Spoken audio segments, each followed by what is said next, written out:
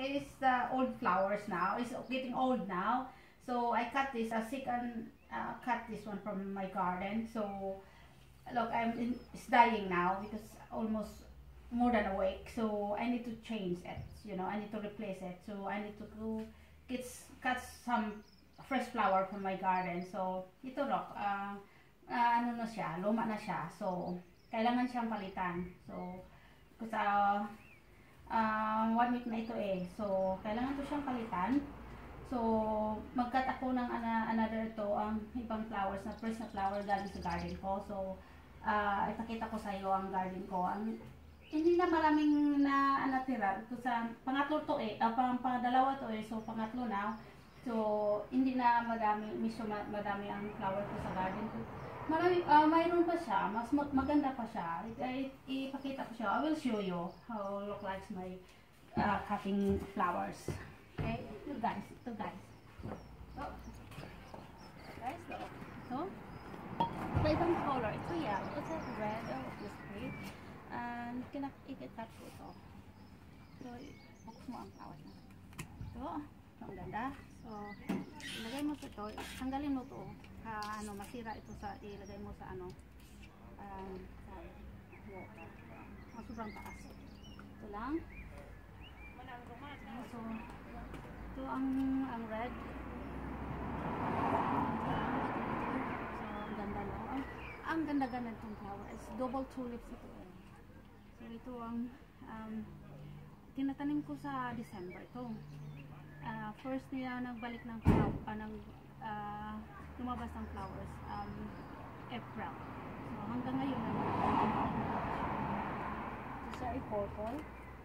Ito is ito look at this. Tapos isang baby. So look what it says. Really nice flowers. It's a pink one.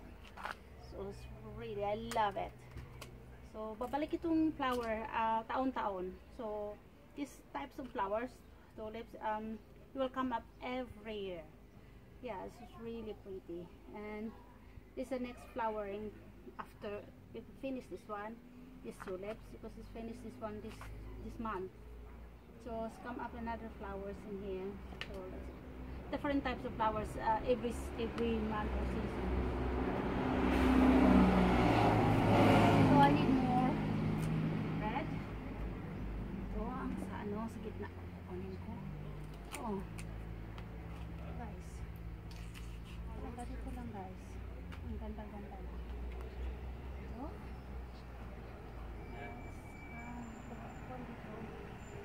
Ito lang.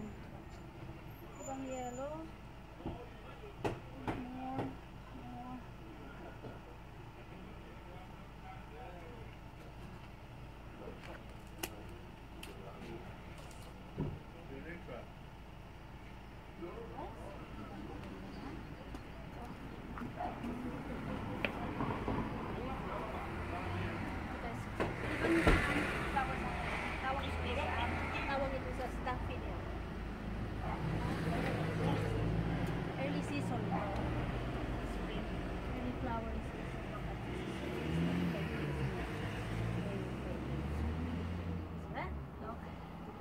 Pretty my flower base now.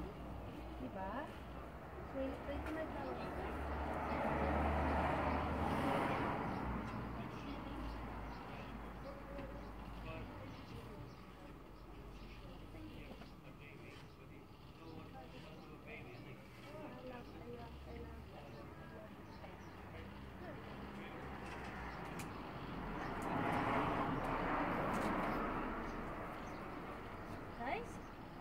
Ganda ng flower base ko.